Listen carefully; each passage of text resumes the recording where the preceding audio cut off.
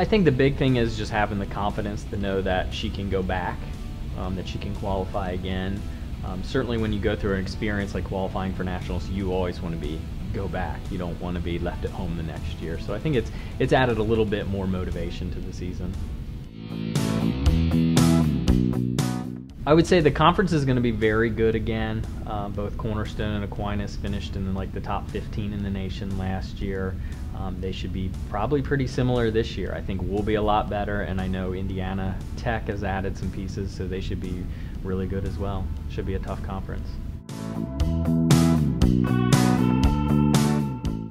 Well, Cam is kind of the outright leader of the team, just in personality and how he carries himself. He's been running really well in practice so far. We've done some workouts where he's run 30, 40 seconds faster than he did a year ago.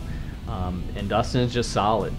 Dustin is just a grinder. He'll just get out there and work every day. And Brandon George is right on his heels as well. We got one newcomer with some experience, Mason Prisby, who is from right here in Caledonia, went to Caledonia High School, but he's a transfer from Wisconsin Parkside, so he brings a year of experience of running at the college level.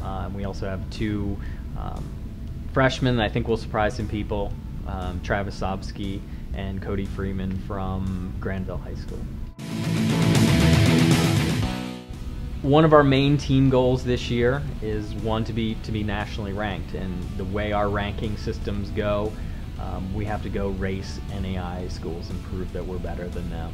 In the past, we've run a lot of teams in Michigan, and maybe they're D1 or D2, and because they're not known NAI-wise, maybe that hurt us. So our schedule's really set up to race NAI people. That's why we're not going to Michigan Intercollegiate. We're going to the Bethel meet instead. We're going to a meet down in Louisville, which will have a lot of the Southern NAI teams there as well.